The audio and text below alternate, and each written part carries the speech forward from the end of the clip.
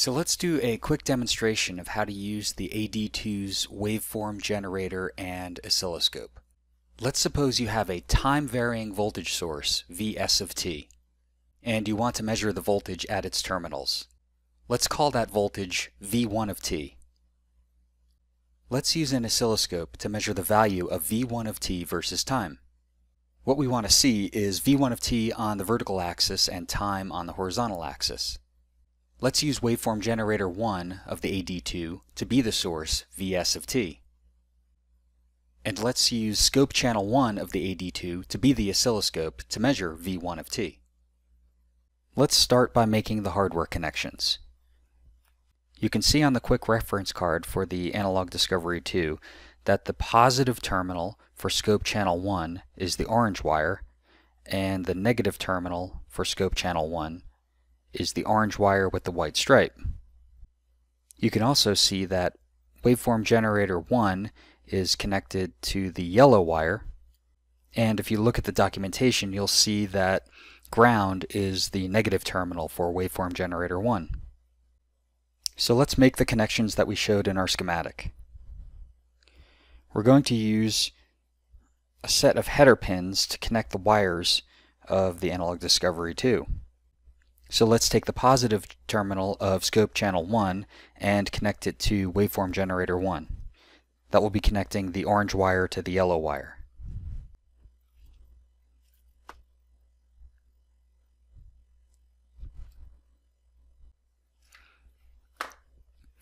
And let's take the negative terminal of Scope Channel 1 and connect it to ground. And ground is any one of the black wires.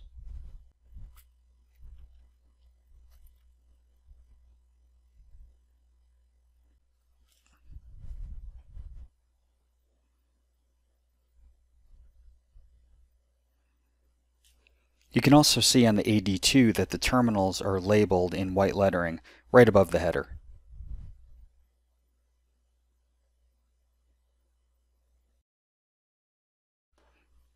Now let's connect the USB cable and connect the AD2 to our computer.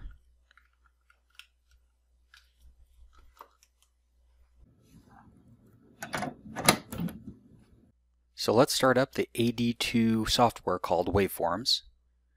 When you first start up the software, you'll get this new workspace, and you'll see along the left side these are the different options for starting up different test equipment applications. So you have an oscilloscope, a waveform generator, a power supply, etc. all the way down here. So let's start up the waveform generator application. And you'll see on the left side that you can choose a frequency. Let's choose 10 kilohertz as the frequency. Let's choose an amplitude of 2 volts. Let's choose a DC offset of 0.5 volts. And so in this window, this isn't an actual measurement of the waveform. This is just showing you what the waveform generator thinks it's creating. So let's go ahead and start the waveform generator by clicking on Run. Once you've clicked on Run, the AD2 hardware is actually creating this voltage out of its terminals. Now let's instantiate an oscilloscope to measure this waveform. So go up to the top where you'll see the welcome page. Let me click on the welcome page. And let's click on Scope. Now in the Waveforms main window you see the waveform generator at the bottom and the oscilloscope application up at the top.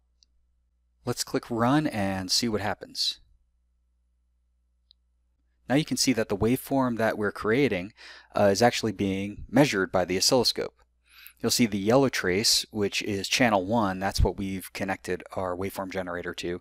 And then you also see this blue trace across the screen, and that's actually channel 2, which isn't connected to anything. So let me come over here to the right, uncheck channel 2, and turn off that measurement. So let's zoom into this waveform.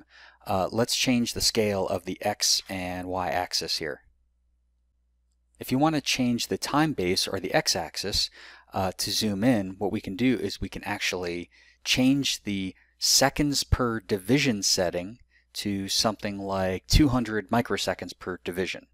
So what that's going to do is zoom in on the waveform, and now each one of these grid divisions on the plot along the time axis is 200 microseconds or 0.2 milliseconds. Let's suppose we want to expand the range of the y-axis so we can zoom out a little bit. Let's change the range of channel 1 from 500 millivolts per division to 1 volt per division. So we've zoomed out a little bit on the y-axis. So now each one of the divisions vertically is 1 volt. So if you get lost in any one of these settings, what you can do is actually close down the Waveform software and start all over again. Go back to the welcome screen, create a waveform generator, and create an oscilloscope. I'd recommend that when you get this up and running that you play with some of these settings. For example, on the waveform generator you can change from a sine wave to a square wave, and so you'll see the square wave in the waveform generator screen and being measured in the oscilloscope. And you can also create waveforms such as a triangle waveform. And you can also change parameters like frequency. Let's go from 10 kilohertz to 5 kilohertz. And let's change the voltage from an amplitude of 2 volts down to 1 volt. So remember, this is not a simulation. This waveform generator is actually using the AD2 device to create a voltage that looks like a triangular waveform. And then the AD2 is actually using its oscilloscope application to measure the voltage at the terminals to which you've connected the waveform generator.